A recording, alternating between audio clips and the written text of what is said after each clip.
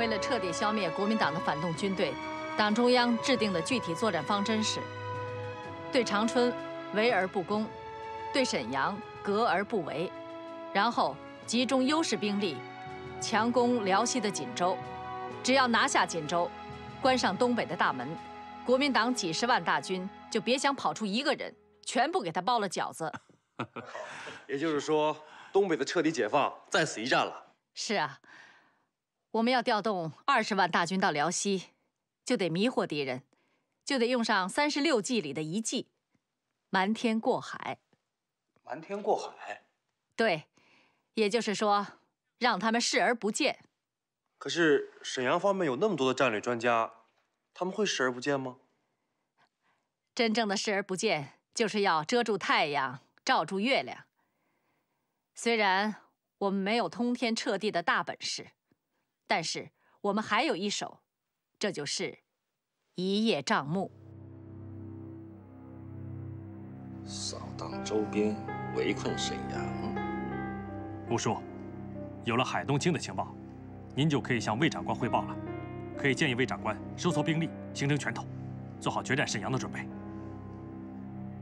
不对，沈阳明明只有重兵，可以说是固若金汤。林彪疯了，非要去用鸡蛋碰石头？是不是共军在北满战场上打了几个胜仗，他们什么都敢想？共军会有如此规模的调动，肯定是有更大的图谋啊！心里实在是不安呢。干爹，后天晚8点又是海东青的来报日，我想应该会有新的情报的。这1年多以来，海东青有很多的电报，实在令人难以研读。奇怪了，但有些毕竟是有价值的呀。吴叔，我有个建议。说，吴叔应该下决心恢复对海东青的指令。双向发报，这样对他的安全。现在已经是最关键的时刻了，顾不了许多了。共军在北宁线上的行动已经过去20小时，魏长官那边已经非常不高兴了。刘航，是，通知海东青，立刻进行双向通联。是。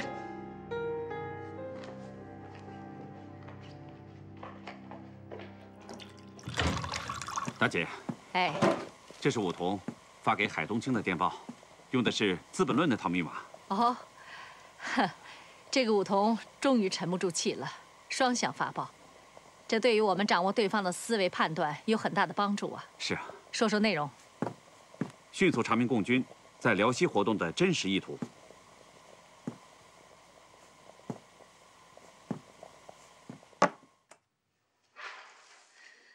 干爹，海东青回电了。怎么说？辽西的大批共军是要经喜峰口入关，去热河和察哈尔，主要是攻打傅作义将军的华北国军的。如果真是这样的话，的确是有这样的规模呀。可是我总觉得共军是有另外的意图。吴叔，您的意思？共军表面上是要进冀热察，可实际上是要打锦州啊。您是说，共军的真实意图其实是在锦州？如果真是这样，共军就是想关上进出东北的大门，那后果就太可怕了。共军会有这么大的胆量吗？如果是这样的话，他们就要受到东北国军和冀东国军两方面的压力。柳航说的对，我认为海东青的情报是来自于共军的指挥机关，应该是最可靠的。其他方面的情报很有可能是共军释放的烟幕弹，我们不能听信传言，中了共军的诡计。卫立煌将军也有这样的顾虑。当年盟军要登陆诺曼底，就放烟雾，要佯攻加莱。咱们可不能像当年的希特勒一样上当受骗呢。如果说共军本来是要进华北，东北压力就减轻了很多呀。可咱们不能这么糊里糊涂的就去挡道，那不等于引祸水来淹自己家门吗？立刻给海东青回电报，叫他急去核实。这样一来一往，又要耽误一段时间了。宁可慢一点，必须要准确。这么大的事情，万一出了差池的话，不只是要掉脑袋，整个东北都要丢啊！是。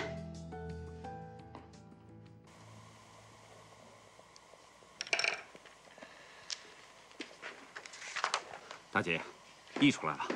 辽西大批共军持续西进，夜行小宿，沿途封锁，意欲何为？速报。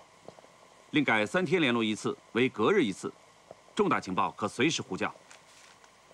这个武通终于憋不住了，又给海东青发电报了。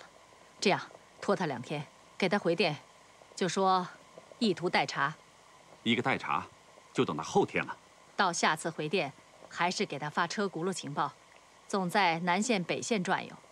这样多来几次之后，不用我们说，他自己就知道哪里已经在挨打了。是。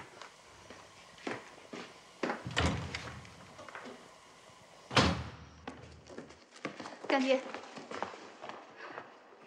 有新情报？是。锦州的红战五来电话，说他们抓到一个地下党的交通员，共出2个人，都潜伏在范司令的前线指挥部。这共产党还专门会挑要害部门渗透啊！走，我要直接跟洪战武通电话。是。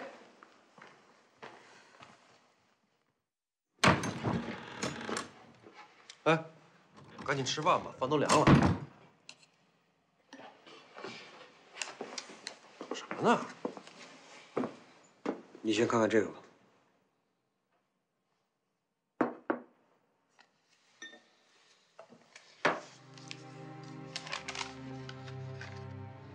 保密局锦州站的敌人采用诱捕战术，咱们在锦州站的3名同志全部牺牲。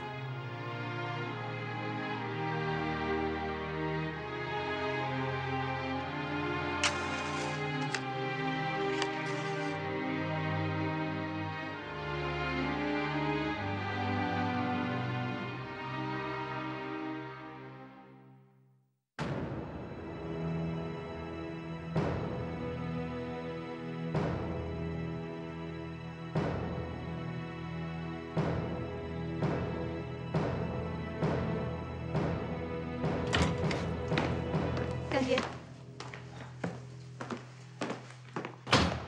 吴叔，是问3号机的事儿吧？已经修好了，收发都没问题。毛局长刚才打电话来，他和国防部认为国军的情势现在相当严峻，长官部命令国军撤出四平，林彪马上就进去了。长春也被共军围得像个铁桶一样，尽管空军空投再多东西进去，也是杯水车薪。国军现在就守了几座孤城，东北已经被共军占领了3/4的土地了。即使是几座孤城，那儿有几10万大军，总会有一拼吧？我就要到锦州去了。吴叔要去锦州？毛局长和国防部对于共军的动向相当忧虑，所以他们决定指派我到锦州去当前指部副参谋长，领中将衔儿，好好的去整顿一下锦州的情报。如果共军要是对锦州真有所图谋的话，我们一定要发挥我们所有的力量去帮助范汉杰守住锦州。必须要保住这条关内和关外唯一的通道。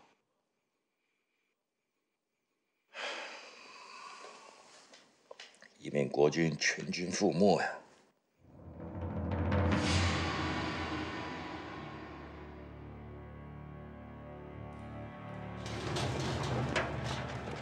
大战在即，偏偏在这个节骨眼上，锦州成了瞎子聋子。我立即派人过去，尽快恢复那里的情报工作。你马上电告魏旭光，让他带上电台和他的小组所有人员立即潜入锦州。再电告陈翔，让他想办法以公开的身份进入锦州，以协助魏旭光小组。是。这是解放东北很重要的一仗啊！无论再大的困难，我们一定要完成。好，准备出发吧。是。大家抓紧时间，准备出发了。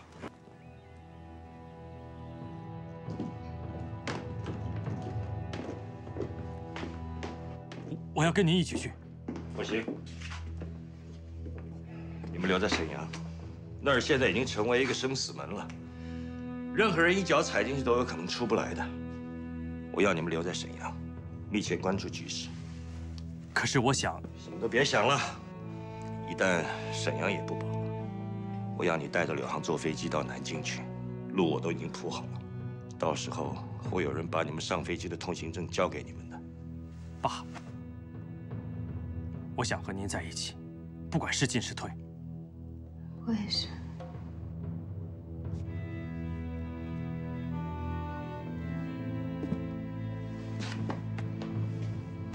你们两个傻孩子，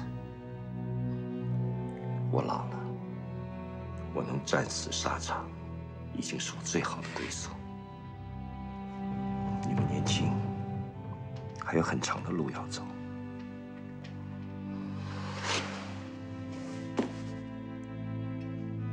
我不想失掉你们任何一个。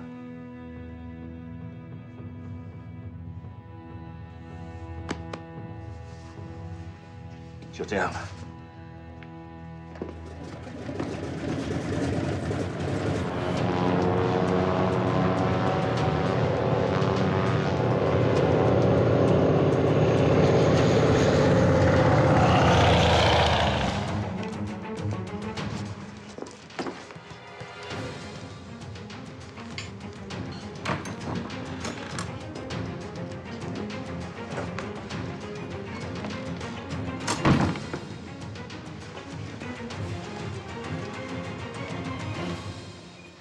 你们这干什么呀？去锦州。去锦州？锦州现在可是火药桶。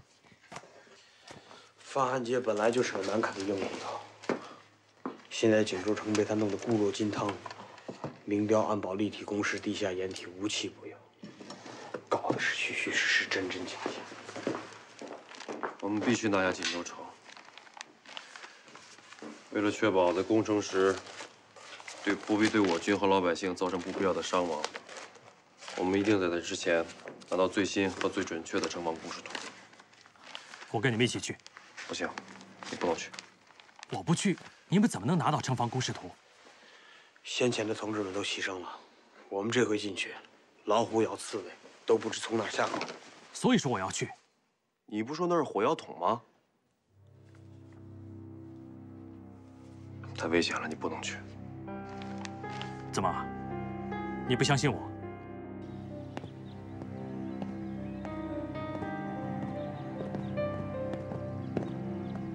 哥，你这是要上哪儿啊？马上飞锦州。干什么去？保护武术。谁批准的？我昨天向代理区长报价了，他批准了。我也去。不许去。我要跟着你。谁也拦不住我，我必须去。你过来。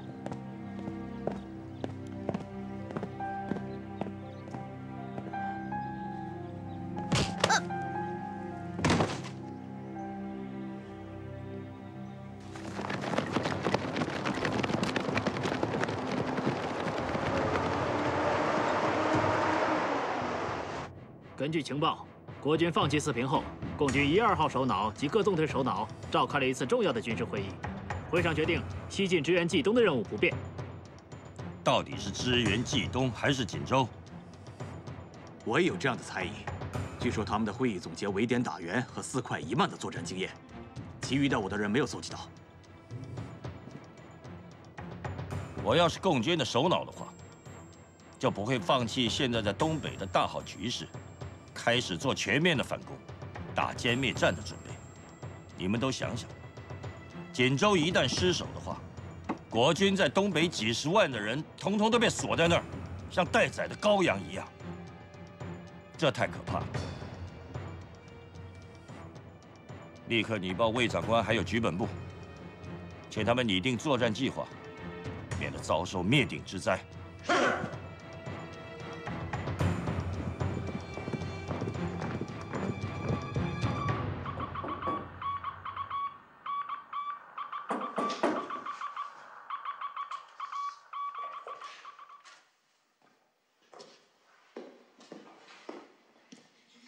谁？我周彻。快进来。老舅，快。怎么样？都安顿好了吧？我在南满旅社弄了一个房间，明天去找武桐。老周，外面情况怎么样？不怎么样。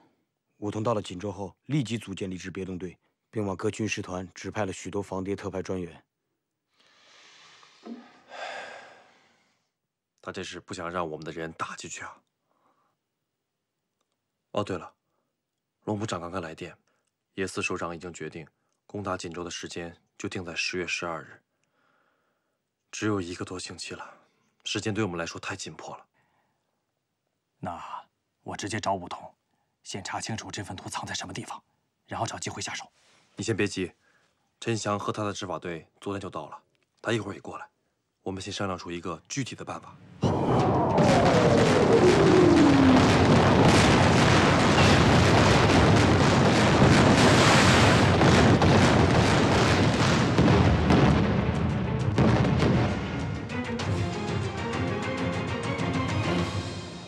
阿九，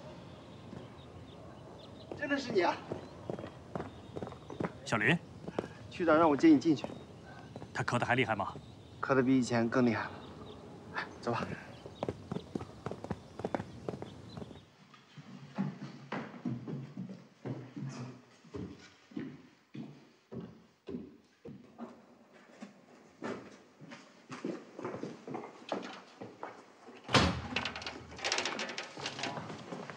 副参谋长，唐中校来了。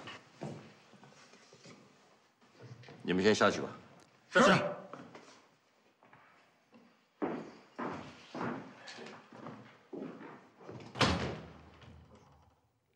我不是说过了，锦州危险，叫你不要来，你怎么又来了？正是因为这样，我才放心不下您。共军攻城在即，说不定就在这几天了。无论您在什么地方，我必须跟您在一起。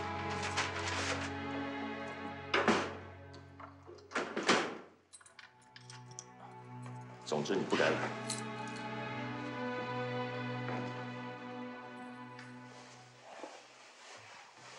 你是怎么来的？向戴局长请示，他同意了。柳航呢？他想来，我采取措施阻止了他。他是不该来的。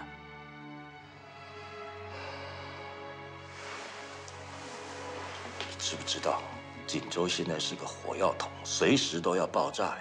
我知道，吴叔，您常教导我，要为国尽忠。可是你想想，如果一件事情注定无法挽回，我们是不是可以绕开它，权宜行事？明知不可为而为之，枉狂澜于既倒。这就是军人，明白吗？报告。进来。吴长官，范司令请您马上过去开会。知道了。是。你住哪儿？南满旅社。你先回去，我晚上来找你。你也累了，先回去休息吧。啊，老舅，请吧。小林，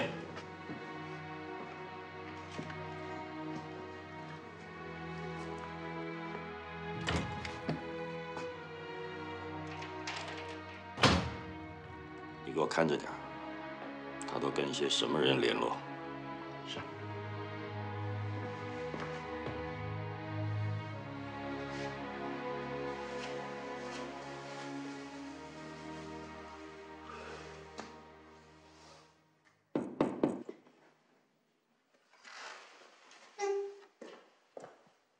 谁？我。老舅。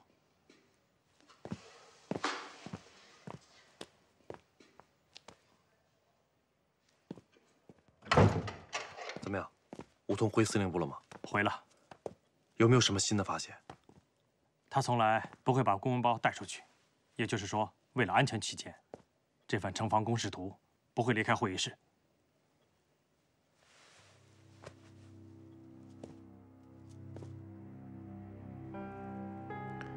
导演，我有什么话你就说，我又不是小孩。龙部长刚刚来电，情况突然有变。我卫生部队基本已经到位，而敌人已经从葫芦岛方向派出了大批援兵。刘耀湘也带着5个军10多万人从沈阳方面赶了过来，对我攻锦部队形成了东西夹击之势。 那野司首长有什么指示？这锦州还打不打？打锦州是毛主席做出的决定，这关系到战略全局，不能改变的。可现在敌我态势已经发生明显变化，所以，野司首长决定，在东西2线塔山和黑虎山方向阻击敌人的增援部队，同时提前攻城。提前到什么时候？10月8日，后天。 可我们连敌人的战事情况根本没摸清，现在攻城只能给攻城部队造成重大伤亡。命令一下，不管付出多大代价，必须拿下锦州城。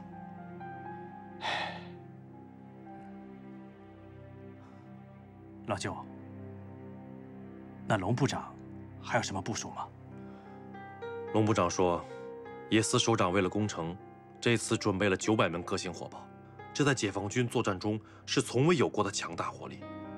为了确保安全，龙部长命令小组所有成员明天中午12点以前，从9号地区穿越战场撤退，由部队接应。啊，你们2个想办法赶紧回沈阳，继续潜伏。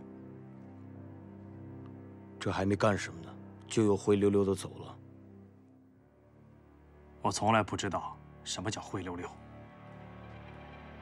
这次，我们一定要破釜沉舟。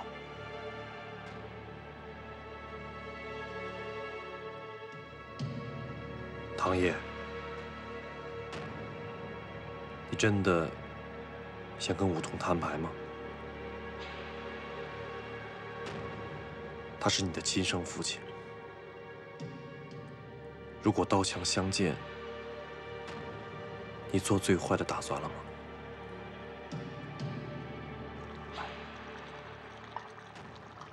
多喝点。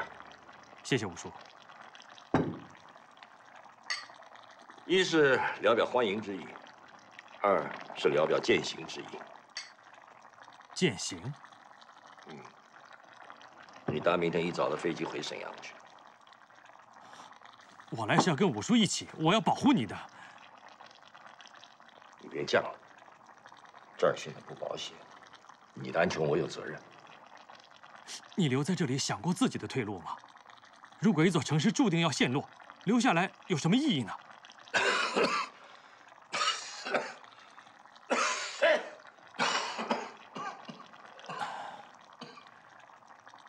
要是在沈阳，我就可以给你熬雪梨羹。是啊，雪梨羹，多甜的雪梨羹啊！先回去熬上一锅，我会回来喝。我不想马上离开。现在魏长官和委座都知道，共军这次要打下锦州，要把几10万国军关在东北。 这是一场决定命运的恶仗，我一定要留下来陪伴武叔。你认为共产党能打下锦州？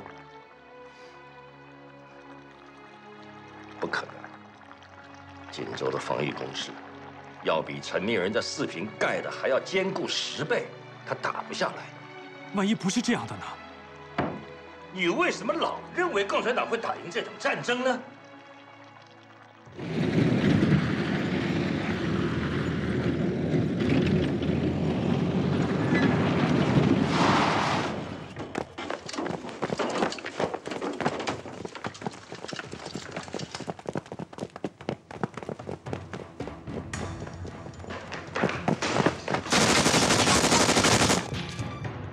据最新战报，华北和中原战场的情况不比东北好到哪里去。沈阳总部，好些同僚都私下议论，这场仗打不了多久。那是短视。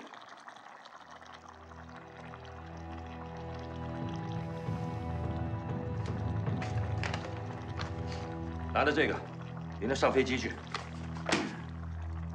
我不回沈阳，我要跟您在一起。你的心意我理解，可是你的想法却不合时宜。我必须要纠正你的一些想法。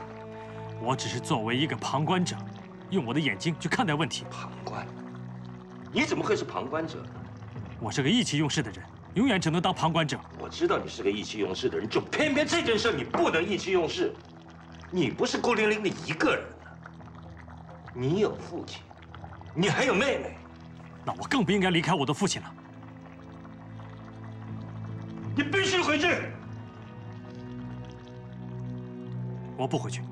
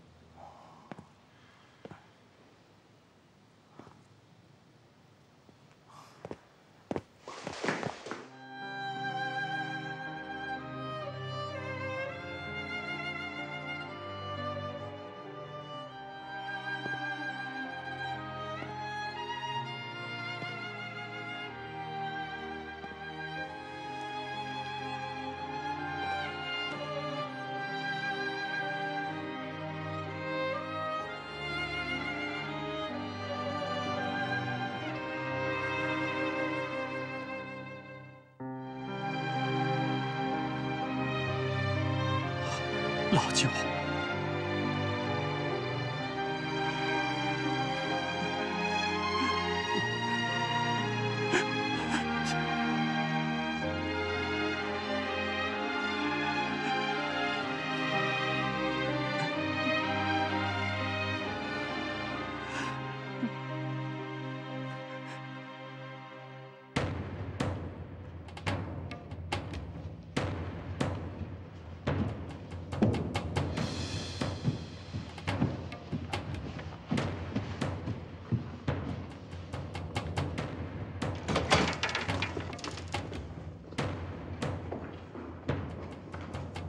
没有特别通行证，无论任何一级长官交代的，通通不准放行。报告，进来。副参谋长，谭爷来了。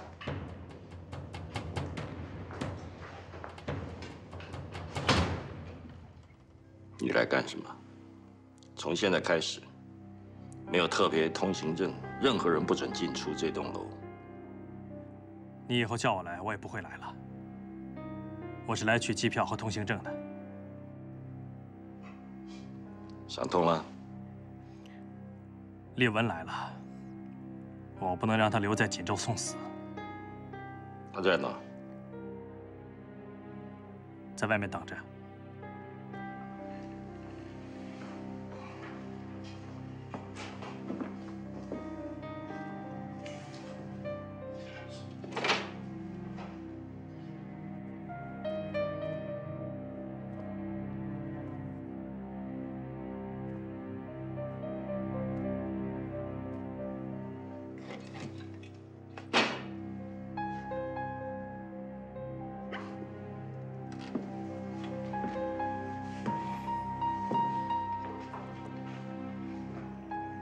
乔丽文怎么突然来？逃婚。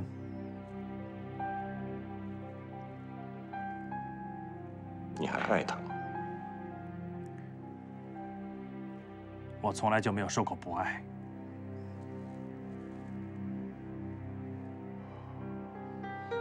那廖航呢？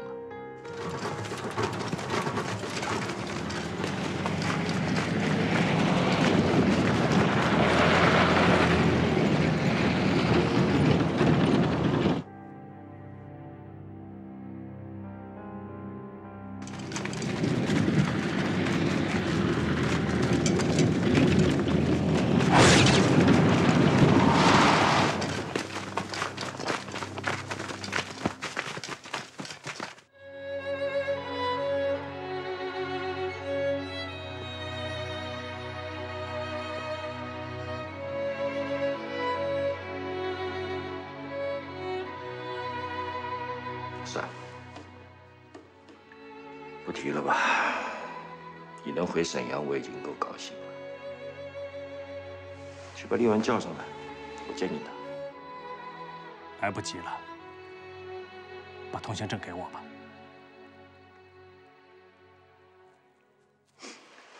行吧。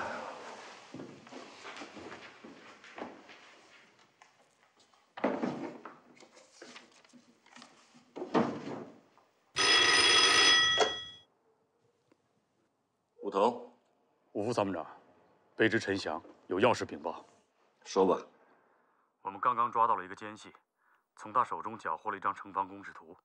他交代，这图是咱们内部的人传出去的。他还交代，这次潜入锦州的共产党，并非魏虚光一个小组，而是5、6组人马。此事我还未向沈阳呈报，想先向您核实一下这图的真伪。待会儿我就把图给您送过去。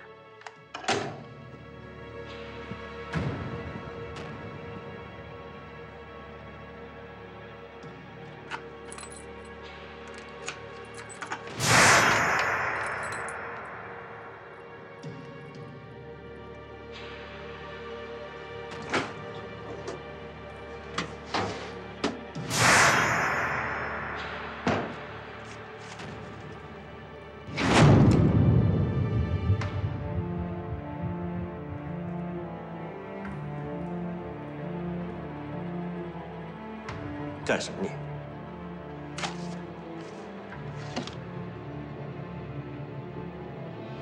你真以为你能带着这个包走出这栋楼？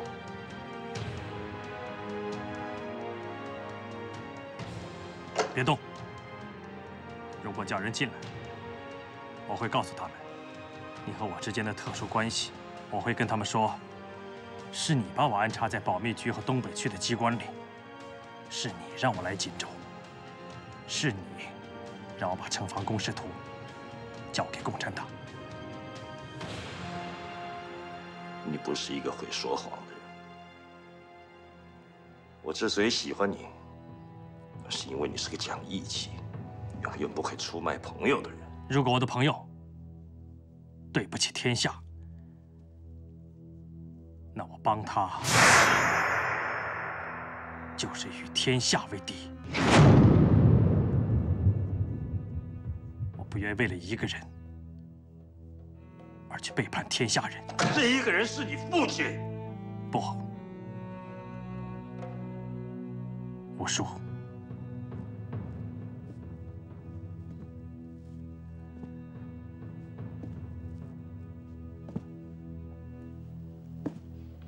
副参谋长。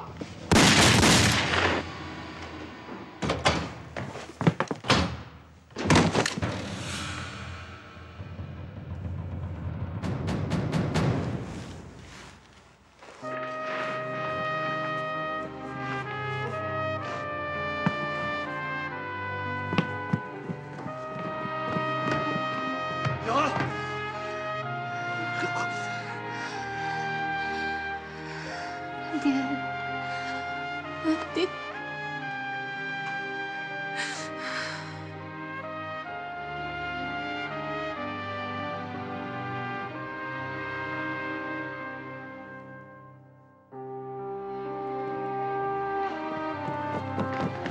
去啊！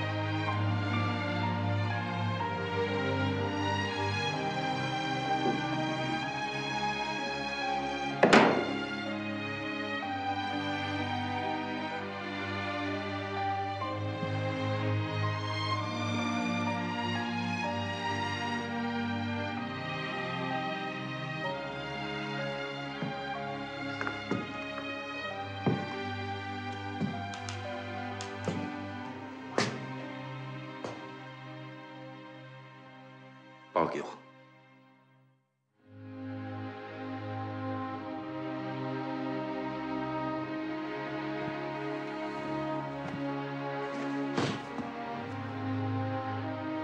对不起，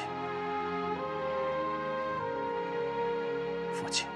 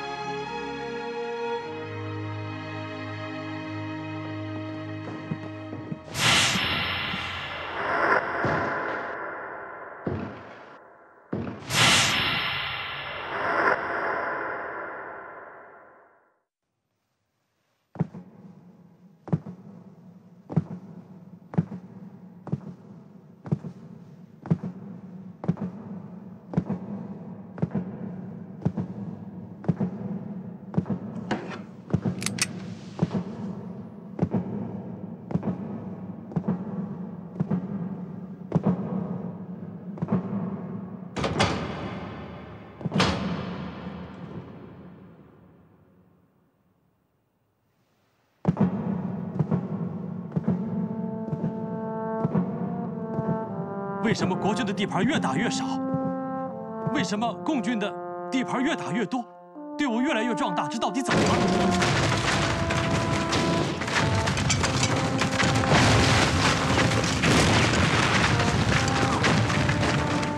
难道不是因为老百姓支持共军，抵制国军吗？难道不是因为像宋义良这样的败类太多了，让党国尽失民心吗？造反！如果我们没有未来，我们能不能不把自己绑在一个即将消亡的政府上？必须要保住这条关内和关外唯一的通道，以免国军全军覆没呀！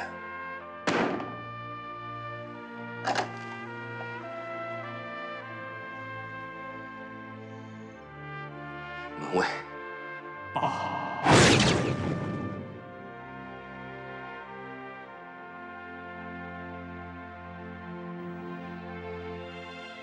我想毁灭自己，毁灭这个世界。我怀疑一切，怀疑所有人，甚至怀疑你。我不想失掉你们任何一个。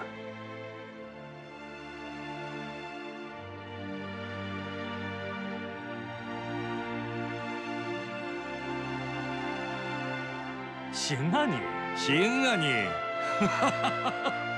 这才是我的天伦之乐呀！